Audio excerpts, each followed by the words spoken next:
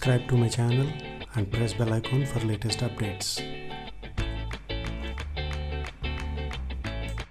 Hi, welcome to Learning Monkey. I am Raghuveer. In this class we will discuss about the concept called multiple regression. So I request you please follow us from the beginning because in and out we use all the concepts which we discussed in our previous classes. So please follow us from the beginning. This concept is an extension to our previous concept. What's that concept is? Linear regression. So what we did in our linear regression, we considered a data set. What's the data set we considered in our linear regression? We considered a data set called build amount and tip amount. So how many columns we had in our data set? 2 columns.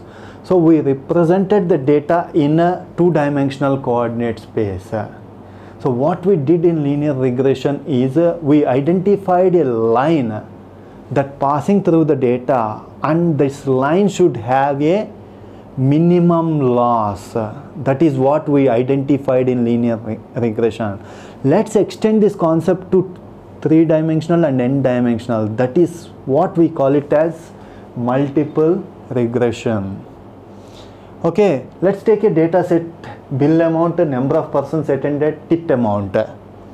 This data set we already discussed in our previous class in plane and hyperplane concept.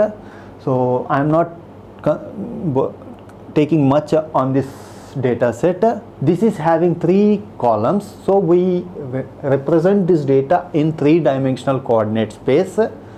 So in 3-dimensional coordinate space, we don't have lines. We will have planes.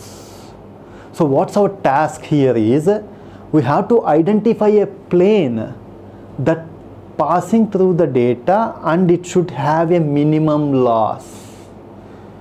Okay, you understand? We have to identify a plane that passing through the data and it should have a minimum loss. So what's our loss function is?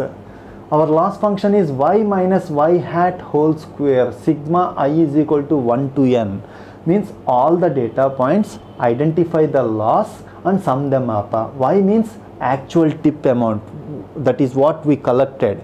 The tip amount, actual amount. Minus y hat means predicted tip amount. How we predict here? Based on the plane, we will predict the tip amount. What's the equation of plane? Y hat is equal to W1x plus W2z plus W0. That's the equation of the plane. All these concepts we discussed in our previous classes. So please follow us from the beginning. Otherwise you don't understand this. Okay, so we use plane here to identify, to predict the tip amount.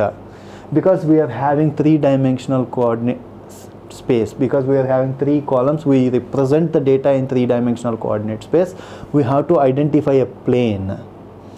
Okay, what's the equation of the plane? W1x plus W2z plus W0.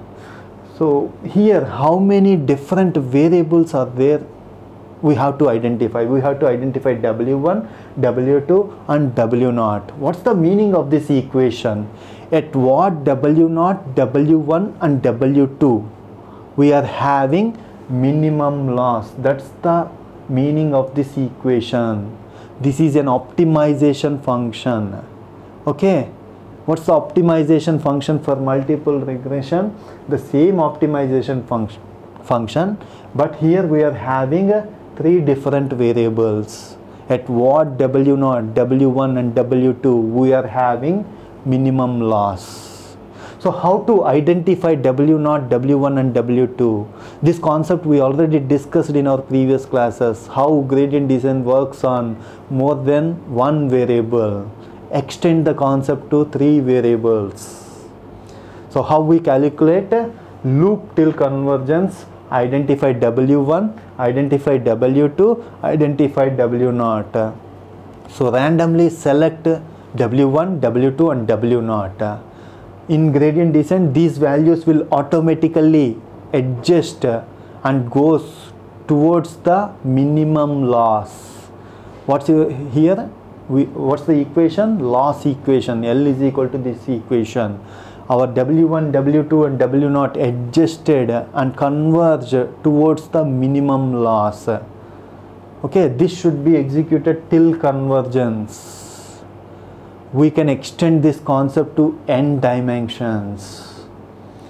After two-dimensional coordinate system, we call it as multiple regression. If you extend this concept to four-dimensional coordinate system, we call it as we have to identify a hyperplane.